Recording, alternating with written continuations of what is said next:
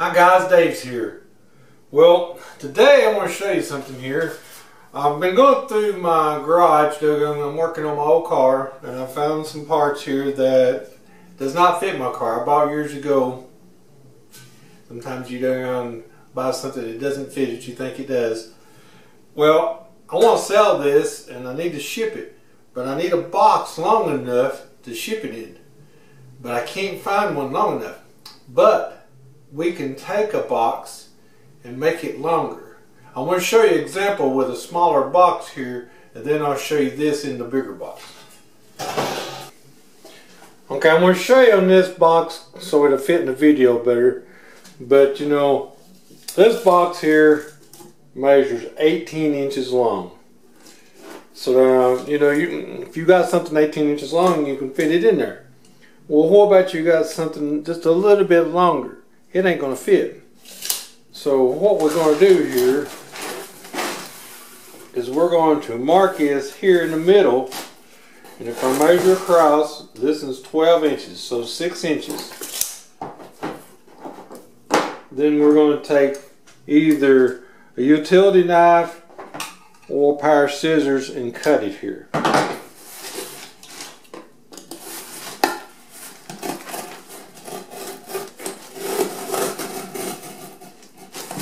You want to cut right down to the edge right here. That's as far as you want to go.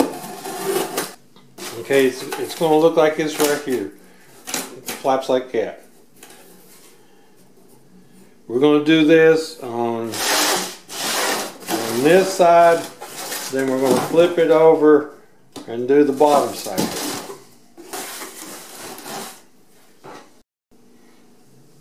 Okay, when we get to this point right here, we're going to fold our flaps out.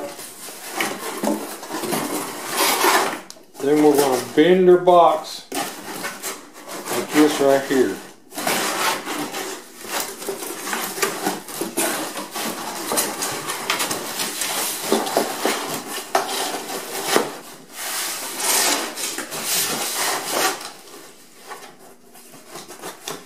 And this will let us make an 18-inch long box into a 24-inch long box.